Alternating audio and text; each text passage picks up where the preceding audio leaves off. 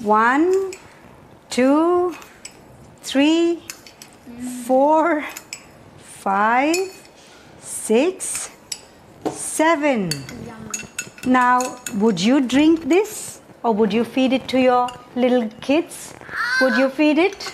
I don't think so.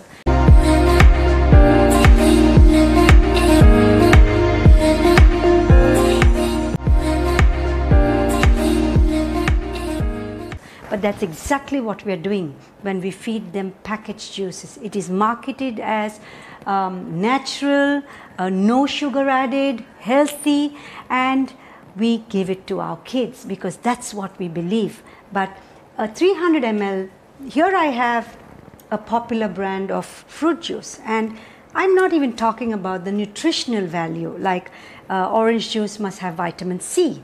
Well, it's all added afterwards. But I'm talking about the added sugar, right? In fact, these juices are stored in containers, oxygen-free containers, for over a year before they are packaged.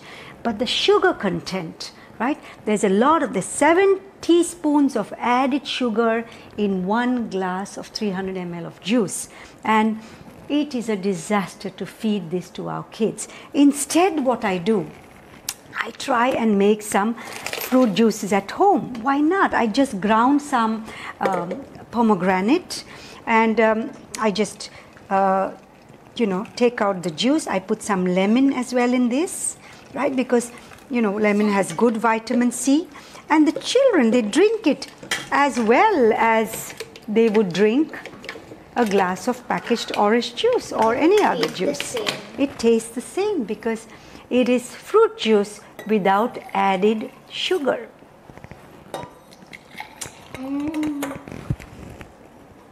Better than that is eating whole fruit, right? So eat a lot of whole fruit. Sometimes if you want to have juices, try and juice it yourself. Everyone has a blender. It's easy.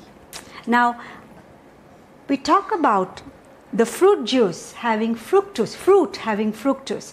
Another reason to eat whole fruit, of course it has fiber, right? But another good reason is, to get the equivalency of 300 ml, of this much vitamin C, you would have to eat all these oranges like this much, and we don't eat so much. We will eat 2 or 3 maximum.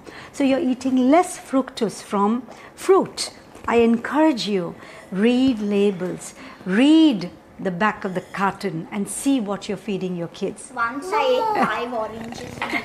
Really? I